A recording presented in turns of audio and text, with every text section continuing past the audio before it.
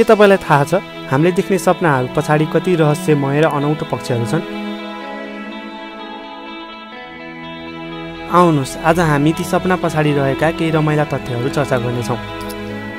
यदि तपाईँ पहिलो पटक यो च्यानलमा भिडियो हेरिरहनु भएको छ भने नयाँ भिडियोहरूको लागि यो च्यानललाई सब्स्क्राइब गर्न नभुल्नुहोला र नोटिफिकेसनको लागि बेल आइकन पनि थिच्नुहोला।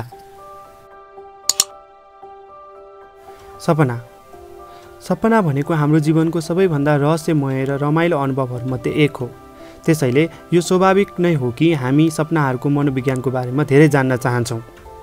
ईसा पूर्व 3100 भन्दा पहिले मेसोपोटेमियाली सभ्यताको जन्म भएपछि मानिसहरूको जीवनमा सपनाहरूले महत्त्वपूर्ण भूमिका खेलेको थियो र यस संस्कृतिको शासकीय निर्णयहरू सपनाको अर्थमा आधारित थिए।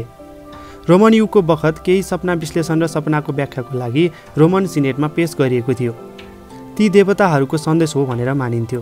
आजसम्म पनि हामी हाम्रो स्पष्ट सपनाको अर्थहरूको बारेमा उत्तरहरू खोज्दैछौँ। यद्यपि सपनाको बारेमा धेरैजसो तथ्यहरू नक्कल गरिएको छ र मनोविज्ञानमा आधारित छ।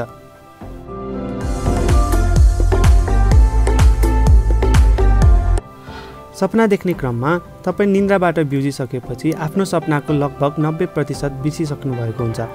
प्राय जागेको 10 मिनेटमा तपाईँको आधा सपना तपाईँले बिर्सिसकेको हुन्छ। हाम्रो दिमागमा आउन सक्छ कि अन्धो मान्छेले पनि सपना देख्छ होला त? हो, अन्धो मानिसहरू पनि सपना देख्छन्। मानिस जो जन्मपछि अन्धा भने उनीहरूले सपनामा छविहरू देख्न सक्दछन्।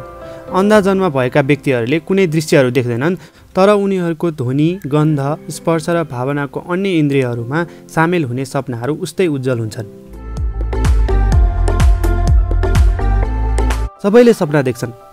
चरम मनोवैज्ञानिक गडबडीको मामलाहरू बाहेक प्रत्येक मानवले सपना देख्छन्। यदि तपाईँ कहिलेकाहीँ सोच्नुहुन्छ कि तपाईँ सपनाको कल्पना गर्दै हुनुहुन्न, तर त्यस्तो होइन। तपाईँ केवल तपाईँका सपनाहरू बिर्सनुहुन्छ। जनावरले पनि सपना देख्छन्। विभिन्न जनावरहरूमा अध्ययन गरिएको छ र ती सबै एक समान मस्तिष्क तरङ्गहरू मानव सपनाको सपनामा देखाउँदछन्। केही समय सुतेका कुकुरहरूलाई हेर्नुहोस्, ती पन्जाहरू सार्दैछन्, चलिरहेका छन् र तिनीहरूले आवाज निकाल्छन्, मानौ कि उनीहरूले सपनामा केही चिजको खोजी गरिरहेका छन्। विभिन्न सपनाका अर्थ के होलान्? यो एउटा आजसम्मको आश्चर्यको प्रश्न हो जसको निश्चित उत्तर आजसम्म भेटिएको छैन। तर सपना प्रतीकात्मक हुन्छन्। यदि तपाईँ कुनै खास विषयमा सपना देखिरहनु भएको छ भने यो सपना वास्तविकमा पनि त्यही विषयसँग सम्बन्धित नहुन सक्छ। तर सपनाहरू गहिरो प्रतीकात्मक भाषामा बोल्छन्। सपनामा विभिन्न भावनाहरू हुन्छन्। सपनाहरूमा अनुभव गरिएको सबैभन्दा साधारण भावना चिन्ता हो। नकारात्मक भावनाहरू सकारात्मक भन्दा बढी सामान्य हुन्छन्। हामी एक समयमा कतिवटा सपनाहरू देख्छौँ होला? हामी एक रातमा 4 देखि 7 सपना देख्न सक्छौँ। औसतमा तपाईँ जहाँसुकै पनि 1 वा 2 घण्टा हरेक रात सपना देख्न सक्नुहुन्छ। पुरुष र महिलाले फरक सपना देख्छन्। पुरुषहरू अरू मान्छेहरूको बारेमा अधिक सपना देख्छन्। एक मान्छेको सपनामा करिब 70% चरित्रहरू अरू पुरुषका हुन्छन्। अर्कोतर्फ एक महिलाको सपनामा पुरुष र महिलाको लगभग बराबर सङ्ख्या हुन्छ। त्यसबाहेक पुरुषहरूको सपनामा सामान्यतया महिलाहरूको सपनाहरूमा भन्दा बढी आक्रामक भावनाहरू हुन्छन्।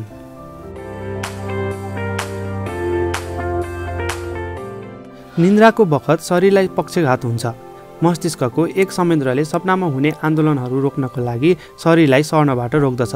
तर मस्तिष्क बिउजने बित्तिकै सामान्य निन्द्राको अघि, क्रममा वा पछाडि यो ट्रिगर गर्न सम्भव छ। यदि तपाईँ सुत्ने बेला घुर्नुहुन्छ भने तब तपाईँ सपना देख्न सक्नुहुन्न।